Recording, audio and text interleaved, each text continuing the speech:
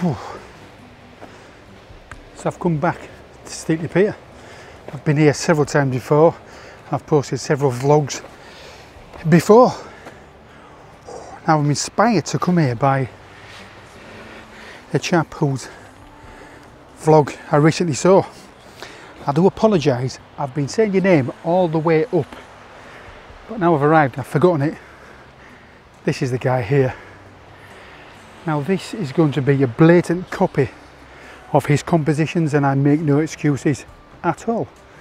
Just a thank you for inspiring me. Now I've been here lots of times, and I've been down low, I've been under the pier, but I've never actually been on top of it.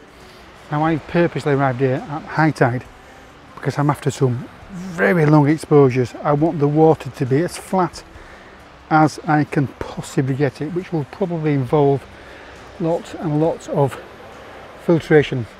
They're going to be minimal. The sky is cloudy, so I will be using various post-processing techniques to get rid of the sky. One thing I've started to do is use Gaussian blurs to at around 800 to 1000 to really absolutely blur out the sky, and using layers to remove the detail from the sky. I don't recall seeing the gap or the height between the sand and the pier, so I googled last night and the gap appeared to be quite shallow, but now I've arrived, it's probably 10 foot. There are a couple of stones which I've augmented with more stones. There are no more to add on, so I'm going to have to really work out how to get up there. There's a hook that I can use with the carabiners to attach my bag to get up, and there's a pole I can use to stand on. So let's hope I get up there, because I'm going to get up there by hook or by bloody crook. Oof.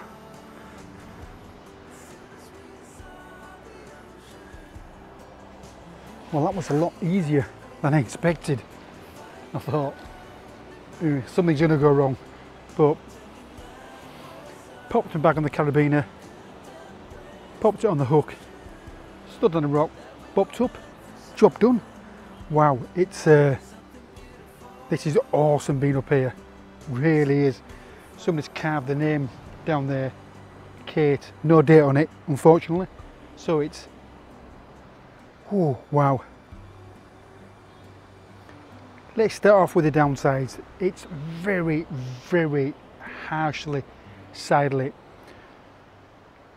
I saw a vlog years ago of a guy who did a drone shot right from the very start of the pier right down to the end, and he turned right. He scared the bejesus out of some pigeons that were on the end. So the pier is probably level or just above the horizon, and there are several boats out there which will be removed. Yeah, I am actually gonna like this very much. I feel everything's going to be centrally composed. There's going to be no rules of thirds on the left or on the right. It's 9:20. It's probably a couple of hours before the sun is at its peak, but it's probably not going to get much harsher than it is. There's absolutely no clouds where the sun is. That could work, that could really add to the contrast, because I do want a high contrast focal point. That is the pier. I want to clap to get rid of the pigeons, but it seems unfair.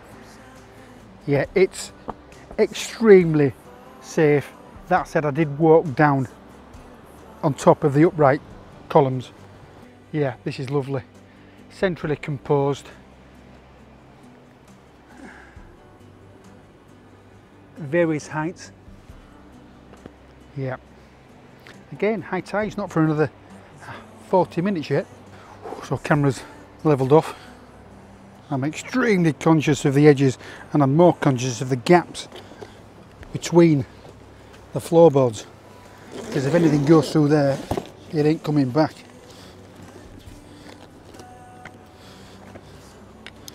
So it will be a case of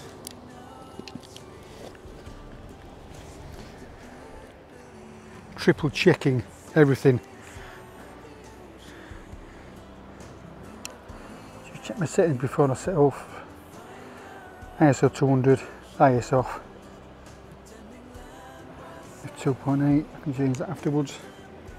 Lens cap in the bag, so a firm grip on the camera.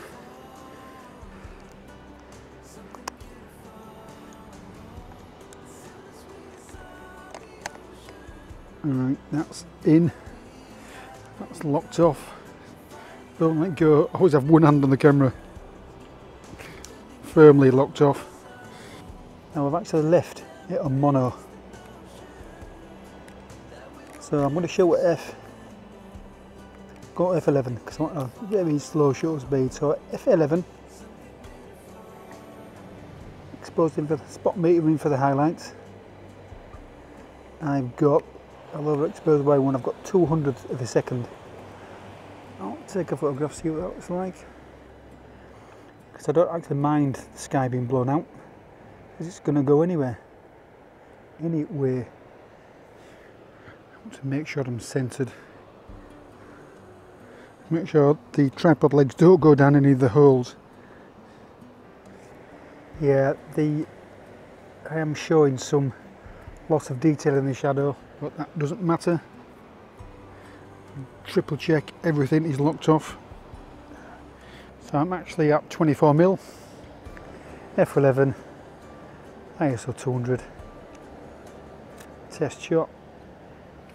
Look at the histogram. Well, the in-camera histogram, there's some underexposed. I've lost all detail in the shadows, and there's a huge peak on the left and a huge peak on the right, but no clipping. I usually do a couple of things at a time, or I usually have a couple of things in my hand at each time. But because I'm up here, it's one thing at a time.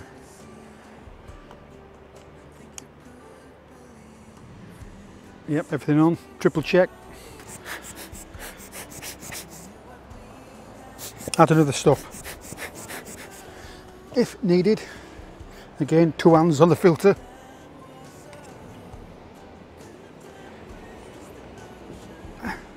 Level. How to do, I don't do many of these talk throughs. I'll use the viewfinder, let's have a look. Look, yeah, almost, yeah, 6 seconds. Level the camera, triple check, 6 seconds. Excuse my back, I'm going to have to shelter the filters. Wow, that is a difficult one to expose for. The sky isn't gone, but there's no detail in the shadows. I'll move you around here. I'm conscious though that you will be shooting, this video will be straight into the sun. Yeah, a bit better. I should not see me back. Let's have a look at that. Oh, it's kind of exciting being up here. Shelter the filter again. Oh, there's a cormorant just, no, it's not cormorant, it's a pigeon. There's a pigeon just sat there right on the left hand tube.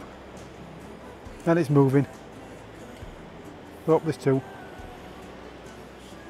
Male and female. Now the male's going mental doing his preening prance.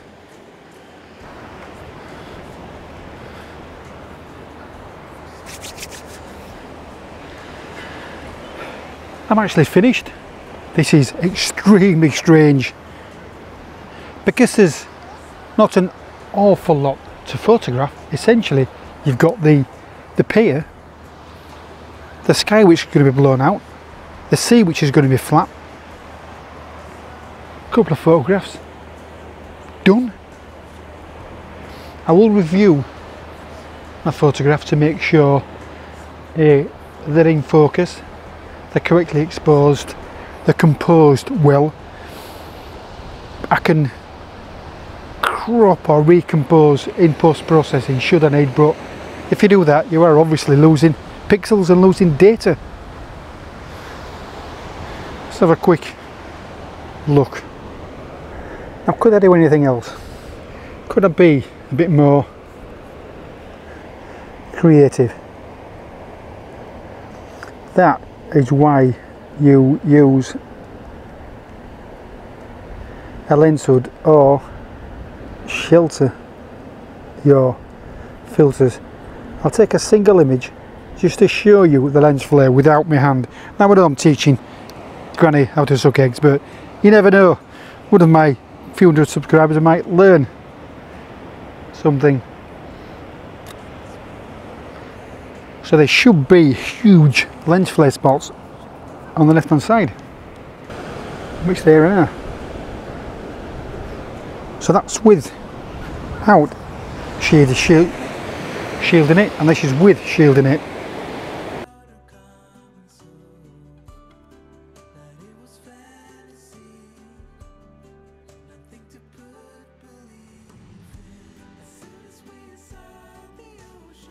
That is absolutely amazing. Without sheltering the filters, huge spots. With sheltering the filter, again same exposure, same focal length, same aperture, before and after, as you can see now. That is how you can absolutely ruin a photograph. Forget the walk in, take two. Bloody hell, I've got to send it so I didn't order one.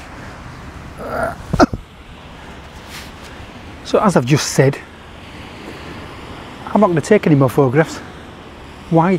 Because nothing I can take from this vantage point on the sand will be anywhere near what I've already photographed from here at sunrise, high tide, gorgeous sky. So there's no point in taking the photograph. If I could learn some kind of technique, I'd take some photographs, but there's nothing I can do to improve my photography skills. I might actually go home. I can be home for 12 o'clock. And that's been an absolutely cracking trip. I think they're going to work out well. They will take a bit of a post-process to get rid of the sky and the horizon. Very much Neil Burnell style. But he hasn't done this one. Yeah, what an absolutely awesome meet. It's not been a meet. What an awesome meet up with myself. As I said up there, I will be going back here. I'll be coming back here at optimum times when high tide converges with sunrise for some nice light. So for now guys, I'll see you.